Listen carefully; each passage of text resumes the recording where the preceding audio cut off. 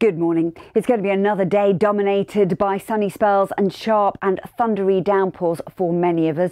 So if you have seen some early morning sunshine, I hope you managed to get out and enjoy it a little. It does become quite messy as we go through the day. We've had a line of more heavy persistent rain from these weather fronts that are slipping their way south and east over into France.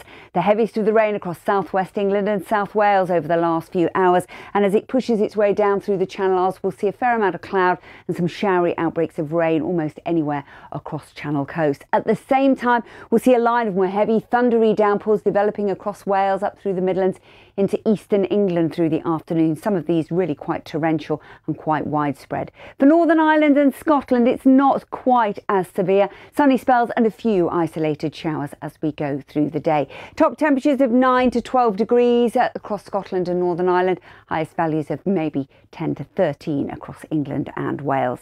Now we'll see a spell of heavy rain moving its way through eastern England overnight. Clearer skies out to the west, so a real contrast with the feel of the weather first thing on Saturday morning.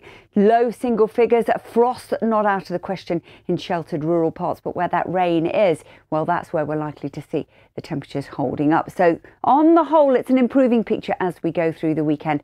Finally, we're going to lose the frequent showers and we're going to import a southerly flow. So mild air will start to push in and temperatures slightly above where they should be for the time of year. So early rain will clear away through eastern England. Cloudy skies for a time, but the sunshine, the best of it, out to the west. It'll be a pleasant afternoon for many of us.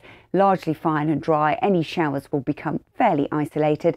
And top temperatures likely between 10 and 16 degrees. That's 61 Fahrenheit. As we move into Sunday, that drier weather story set to continue. We could see a little more in the way of cloud, particularly up into the far northwest, and thick enough maybe for a spot or two of drizzle. But on the whole, dry, settled, pleasantly warm, and certainly better than it has been over the last few days. And that trend is set to continue through the week ahead. An easterly wind might just prevent those temperatures from climbing too high, but nevertheless settled and pleasant.